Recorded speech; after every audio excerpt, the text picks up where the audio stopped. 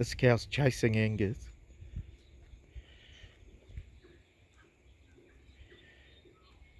I don't think he can decide whether to be excited or scared.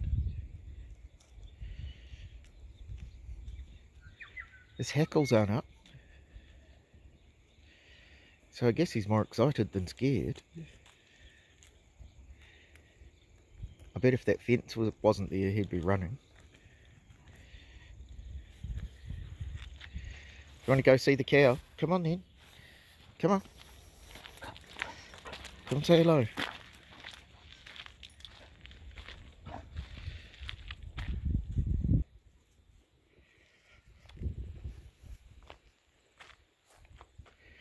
The very young one's super inquisitive, but just a little bit too scared to come up to the fence.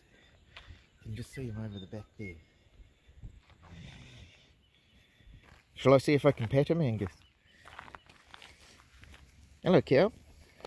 Hello. Hello. Oh. Just letting me touch his fuzzy nose. Not anymore, though. Oh. Licking my finger, he's got a very, very rough tongue. They have to have been hand-fed, I'm guessing, to be that friendly.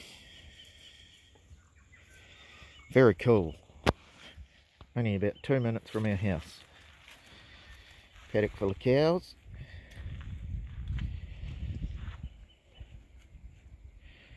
That one's so much like Angus in its look that it's not funny.